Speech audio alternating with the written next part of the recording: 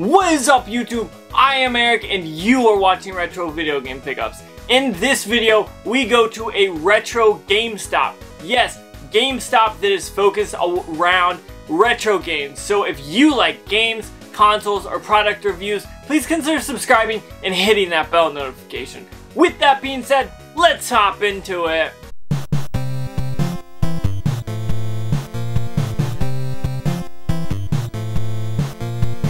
Okay, so apparently I've got some cool stuff for you guys today because honestly I had a ton of fun doing this video and going out and finding this place. Now this kind of came about by one of my friends. He reached out and said, hey, the GameStop near us in our town got redone. It's redesigned completely. They took up all the stuff that was there, redesigned it and everything, and that was the 2.0 kind of store, I guess is what they're calling it. And so we were interested in it. He went and checked it out, kind of told me some things on the day of the launch. And then today, the very next day, we went out and checked it out. Now this is gonna go up about 2 days later, so it's probably Thursday for you guys, but we did this on Tuesday night. So what we did was we drove about 45 minutes to find a GameStop that is retro based. So what that means is, I'll kind of explain it a little bit. Now the 2.0 store is basically 3 console systems. You got your PS4, your Xbox One, and your Nintendo Switch. Now that was all they sell in that store. In the back of the store, in the very back, there's some cool setups. They've got like these like server rack looking things. In the very back, they have 3 consoles with that kind of in the server rack style thing. They had the Xbox One X, they had the PS4 Pro, and then they had some Alienware PCs. And so back in the back area, there is a gaming place where you can play games. They have monitors set up, they have Switch docks there, so you can play 4 different things with games preloaded, obviously, and potentially games to be loaded in like disc space or cartridge space in the future. They didn't have that kind of down when we went, but you can totally go to GameStop and play games or try out games that just came out for free. Now, that is the 2.0 store. So the one that I went to was also, the first one was like that, but then the other one was the retro store. And so that store is a little bit different, and I think it is a lot cooler. So in the beginning, you got those 3 console systems. You got your Xbox One, you got your PS4, and you got your Nintendo Switch stuff. That is out, that's present. They still want it to be a modern game store, so you can get that.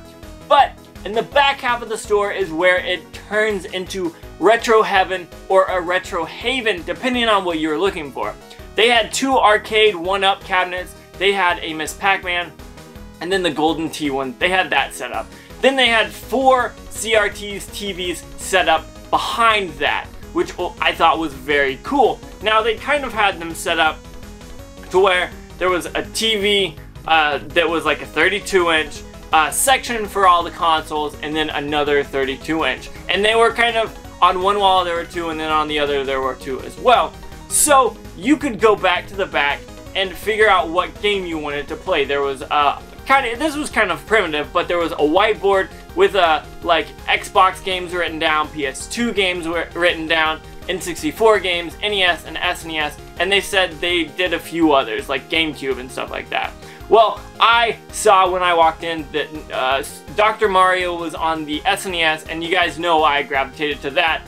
I played it, broke. They kind of had like a high score thing. I got the second high score, didn't care about writing it down because, I mean, it's GameStop and really I don't care about my name. I just wanted to be like, hey, look, I could do this easy. But when it kind of got down to it, it was a cool place to hang out. Now, you'll notice that there is a section for consoles. Like they had a Wii, they had a Nintendo 64, they had an NES, an SNES, a PlayStation 1, some other old consoles as well, like an Xbox 360, a PS3, I believe. And so that was kind of cool. But I noticed there weren't any games other than this one section of retro games. They had some NES games kind of stacked up, and then Nintendo 64 games across the bottom. And so I was kind of like, okay, is there kind of more than this? And so I asked, hey, I've been on an Xbox kick, you guys know it.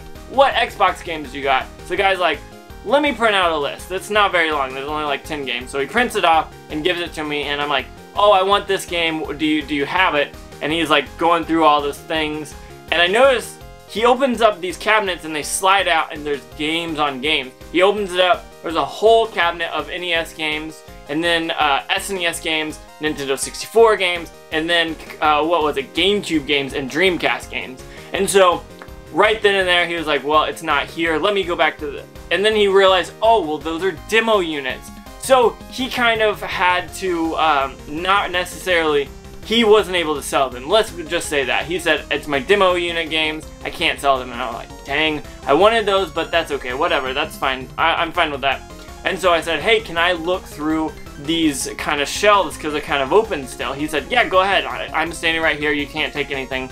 And so I go through NES games, and I'm like, these are some good games, honestly. Like, there were good games in there that you would have wanted to play. Now, I did not look at the price. That is one thing that I will say before anything. I did not look at the price on every individual game because they weren't marked. But if I wanted to, I could go in and say, hey, I want this game, and then they would ring it up and see how much it was and whatnot. But my friend had the app. I was recording, so I didn't want to pull my app out. And so he was looking them up and everything. I was like, this game's this much, blah, blah, blah. So we go through the NES games. I didn't see anything I needed. Same thing with the SNES games. There was a bunch of them lined up. I looked through them. I found 1 or 2 games that were interesting, but I didn't want to spend the money. And then I got to the Nintendo 64 games, and you guys saw kind of just these bags kind of thing. And that's kind of how they had them stacked, so I couldn't really show you guys that much. But I did get one game, and I kind of wanted to show it to you because, I mean, it was a game from a retro store. I kind of felt like I needed to buy one, and honestly, it was pretty cool. Now, I also saw the GameCube and the Sega Dreamcast games. All the Dreamcast games were loose disc, and that's a no-go. You guys know that. And then, obviously, I found some cool, well, I found some cool, I don't know how much they were priced, though, GameCube games. And I thought, okay, these aren't bad. They weren't marked, so I didn't even look them up. But I was like, okay, cool. I found a game on the Nintendo 64, which I didn't have already. It was 15 bucks, but I had trade credit. And I felt like it was kind of worth it. Let's see if I can get it out of here. And that is Flying Dragon. Oh, Flying Dragon. I don't have this in my collection, or at least it's not on my list, so I hope I don't have it in my collection. But I looked it up at price charting. It was $15.99. I got it for $14.99. I know tax is a big deal. Whatever. We're not talking about that. So it's not a terrible price. So I ended up going into this GameStop store, which was the retro store, and I had some fun. I've got footage for you guys. I'll sprinkle it through this video the whole time. Now I want to talk about this more. This isn't going to be the only video about this. I want to talk to one of my friends and kind of talk and see if I can get him to come on with us, and we can talk. Maybe we'll do something about it. I don't know. But honestly, it seems like a cool concept. You can go in there, request any game that they have to play. You can play it right then on that retro station. So they had a Retron 5, they had a Wii. They didn't have a Wii. I'm lying. They didn't have a Wii at least set up. They had Xbox, GameCube, Nintendo 64, and did I say Xbox? They had a bunch of cool consoles just set up there, and it worked really well. Now I wonder whether or not those CRTs will stay on the kind of stands they were on. They look like plastic to me, and those CRTs are like 150 pounds. I don't think it's gonna last, but who knows? Maybe we'll see in the future that they do last. Honestly, this was a pretty cool store. I will probably go back there eventually, and I wish that there was another retro store near me. Now, we went to the retro store, but then we went to the 2.0 store, and they were putting it all together still. They had chairs in the back that they were still piecing together, and I think that was a cool thing. They had, the cool thing that I liked about this was there was a wall with headsets, and below was like controllers, like zip tied, I guess. I don't know if that's the right word, to the wall, and they had like retractable like cable, so you could pull it out and like look at it at least. So I thought that was very cool. I think it's a very interesting concept. They also had a couch co-op area at the very front with this huge screen. I think I have a picture. I don't know if I got video. We'll see. I'll post it up there right now. But but it was cool. It was a huge TV, like 80 inches, maybe a little bit more, but it was a big console right there. You could play the PS4, the Xbox, and the Switch on that. I don't think you could play PC, but maybe you could, I don't remember. But overall, it was a very, very cool concept. I think it's a good idea, but I want to know what you guys think. Do you think this could save GameStop? Like, it's a cool concept, cool idea, but I don't know all about it. Me and my friend, we asked a ton of questions, and we're going to talk about this in another video more, but could this potentially save GameStop? I don't know, but I want to know what you guys think. I think it's a cool idea. I've heard they're not doing the retro store as much in areas, but from what I was talking to the guy about, he said they don't have great internet where he was, and so if they don't live in the city, if they live kind of in the outer areas, it's perfect because people don't have time to download huge games, and retro games are already on the system.